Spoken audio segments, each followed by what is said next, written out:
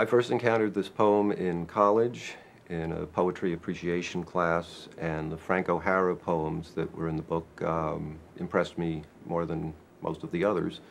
And I liked this particular poem because it seemed to express a feeling of anxiety and the hurriedness of everyday life in the city, and seemed to be the first thing I had read that talked a good deal about the tabloidization of our culture and how life was getting away from our control and things of little importance were gaining more and more importance.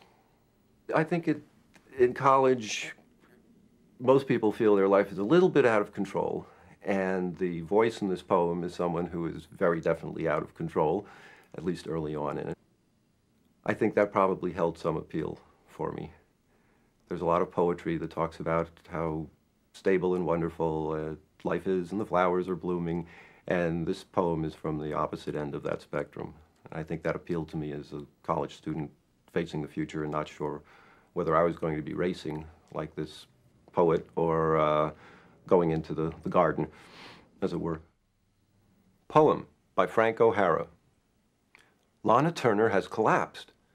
I was trotting along and suddenly it started raining and snowing, and you said it was hailing, but hailing hits you on the head hard, so it was really snowing and raining. And I was in such a hurry to meet you, but the traffic was acting exactly like the sky, and suddenly I see a headline, Lana Turner has collapsed. There is no snow in Hollywood. There is no rain in California. I have been to lots of parties and acted perfectly disgraceful, but I never actually collapsed.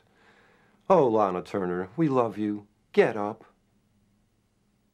Now, I love this poem because it almost directs itself. It pretty much demands that you read the first part quickly. The man is racing down the street, and suddenly he's stopped dead in his tracks by probably the day's biggest event, but an event of little consequence.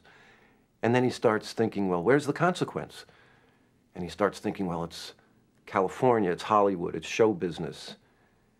And the last thing anybody in that profession wants to do is collapse. It's embarrassing. It's going to make headlines. So he stands there and he says, Lana, get up. You're making us all look bad.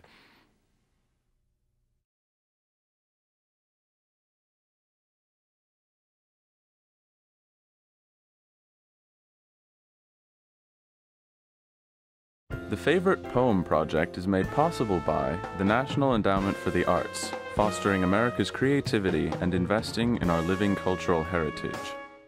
Additional funding has been provided by the John S. and James L. Knight Foundation and by the William and Flora Hewlett Foundation.